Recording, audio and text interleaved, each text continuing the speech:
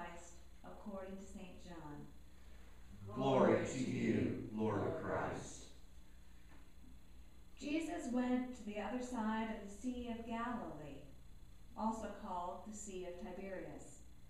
A large crowd kept following him because they saw the signs that he was doing for the sick. Jesus went up the mountain and sat down there with his disciples.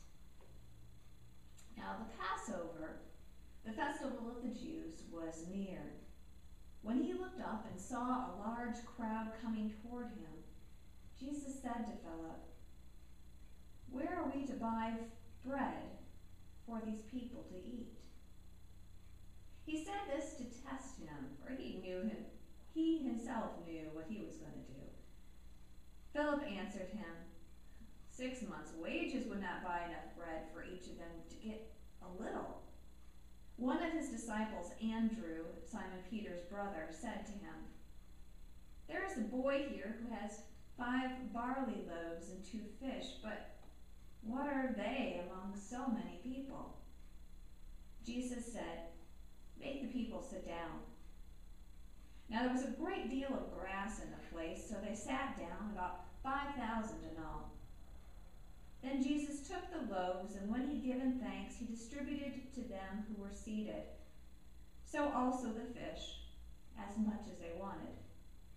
When they were satisfied, he told his disciples, "Gather up the fragments left over, so that nothing may be lost." So they gathered them up, and from the fragments of the 5 barley loaves left by those who had eaten, they filled 12 baskets. When the people saw the sign that he had done, they began to say, "This indeed is the prophet who is to come into the world." When Jesus realized that they were about to come and take him by force to make him king, he withdrew again to the mountain by himself. The Gospel of the Lord. Praise to you, Lord Christ. Would you pray with me? Call us, O Lord, in the freshness of your love and service. Free us through the sharing of your word and sacraments to serve you forevermore. This we ask in the name of the Father, and of the Son, and of the Holy Spirit. Amen. You may be seated.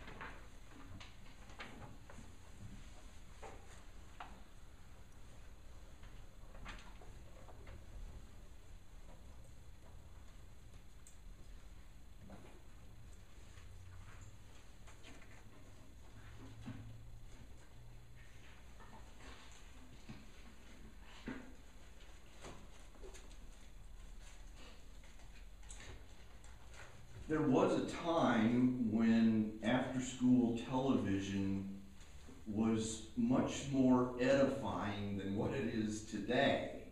In fact, I'm not even sure that there's even after-school shows for kids anymore. I think it's all talk shows and paternity tests to find out who's the father of your baby and all sorts of other things that they put on these shows.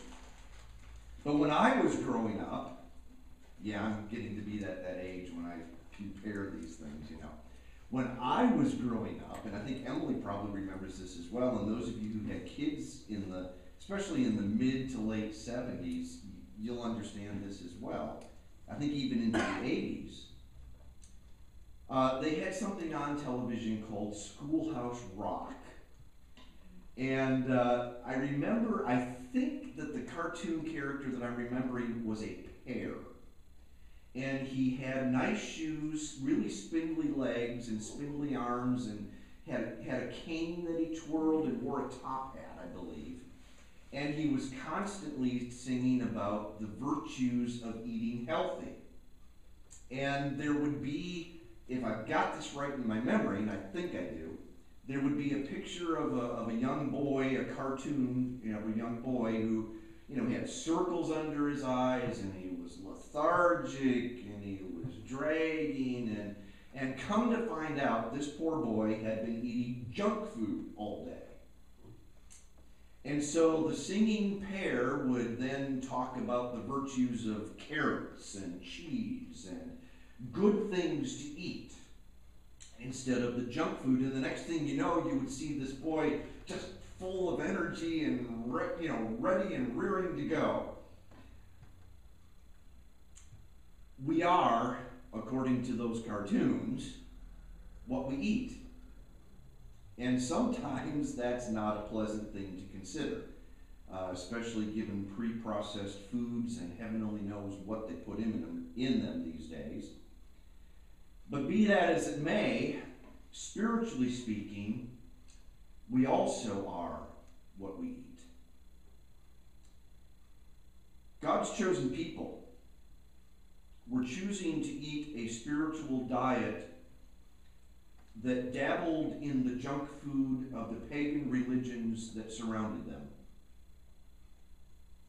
And sooner or later, the junk food began to supplant completely the nourishment that God wanted to give them. In fact, our reading from the Old Testament today says, they kept mocking the messengers of God, despising his words, his food, and scoffing at his prophets, until the wrath of the Lord against his people became so great that there was no remedy.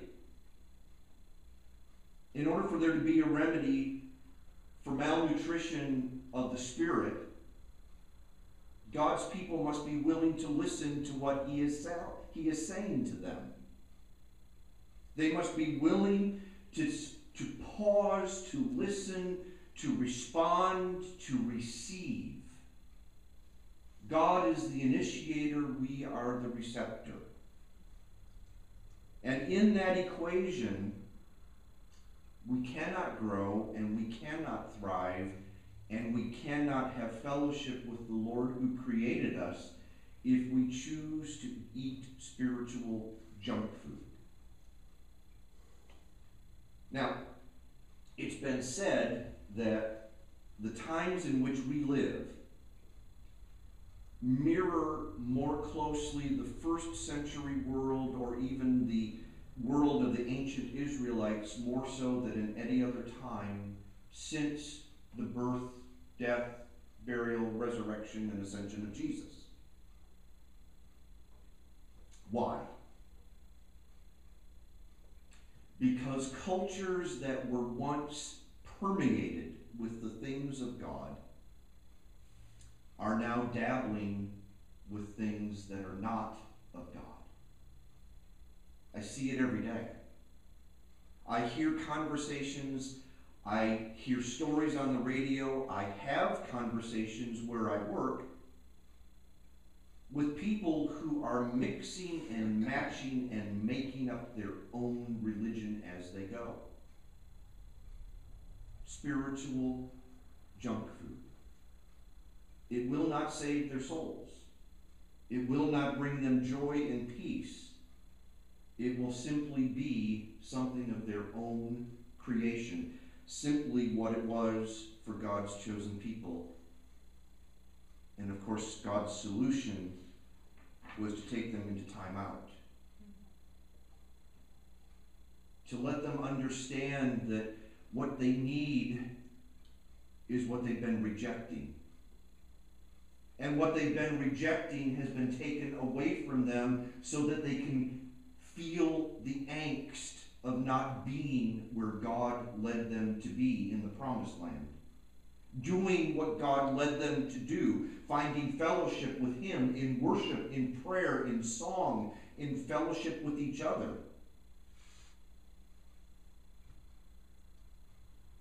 And along comes Jesus. Because all of those centuries later, after the return from exile, after 70 years in Babylon, Israel still doesn't get it. I spoke last week of our human nature being something that is unchanging. It's fixed. We are born in a state of sin. We need to be regenerated in Jesus Christ. That is true at all times, in all places, for all people. And so the unregenerated spirit of man and woman is such that we are prone, as the hymn writer says, to wander. We are prone to dabble. We are prone to seek things that are not nourishing to our soul. And so Jesus comes in the fullness of time. And he meets with his people. He begins working miracles. And he begins preaching. He begins to share with Israel the sustenance that they have still managed to largely ignore. And they're so mesmerized by this because they've tasted something that they had not tasted before, a closeness to God. Though they cannot put a name on it, and though they may not be able to voice it, they have discovered the sweetness of the presence of the living God. And so they follow Jesus into this desolate area right before the Passover. And they're hungry. And they're needing nourishment, not only of the soul, but of the body. And Jesus draws them out into the wilderness where he and they know that there is no other food than what he can give them.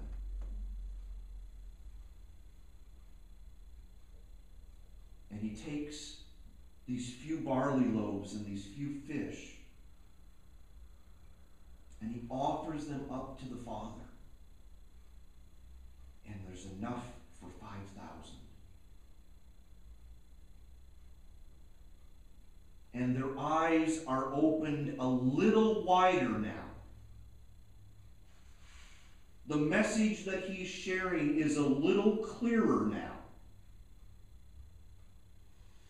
Because they are receiving sustenance and they're tasting what good food should taste like, not only in their stomach, but in their very soul.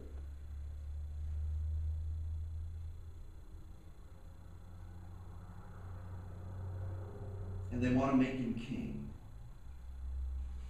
And he resists. For good reason.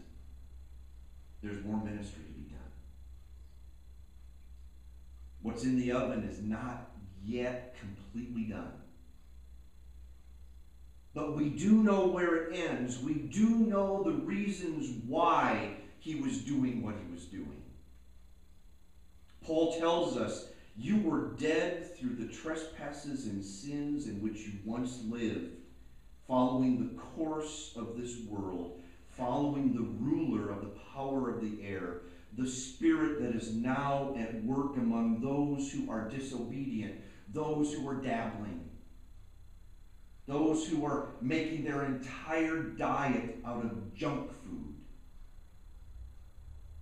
All of us once lived like them in the passions of our flesh, following the desires of flesh and senses, and we were children by nature, children of wrath, like everyone else. Even those of us who have been in the church all of our lives, we have gone through seasons where we have dabbled. We have gone through times in which we have sought after spiritual junk food. Perhaps to a lesser degree, perhaps to a greater degree. We've been there. We've done that. Because none is righteous. No, not one.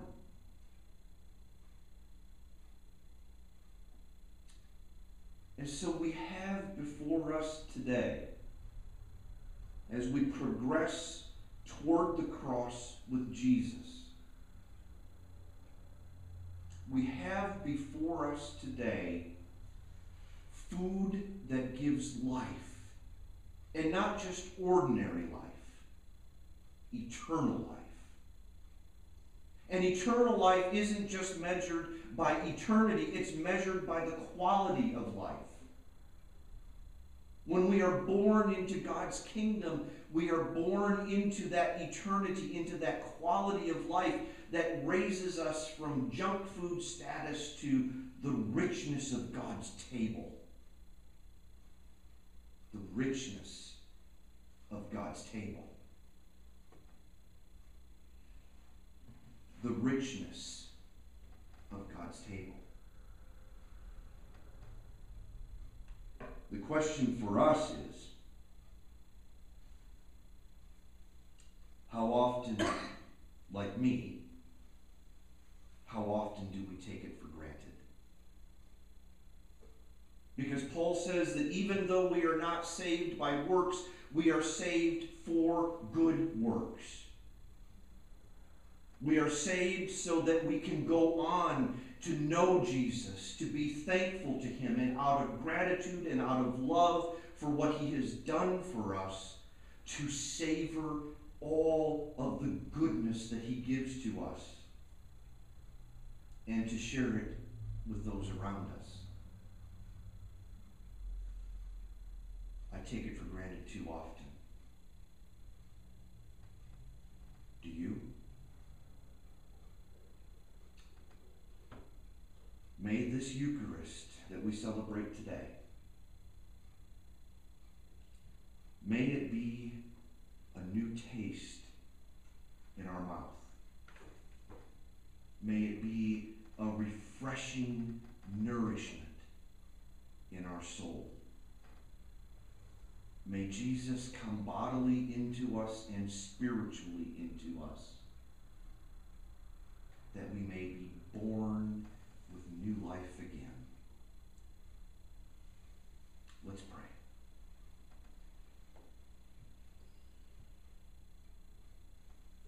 Jesus, we thank you. We thank you for taking those people into the wilderness and doing what no other could do, feeding them. Jesus, come and feed us today. Let us taste and see that the Lord really is good.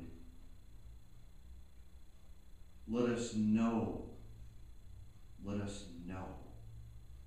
that you have come to live in our hearts. We ask this in your holy name.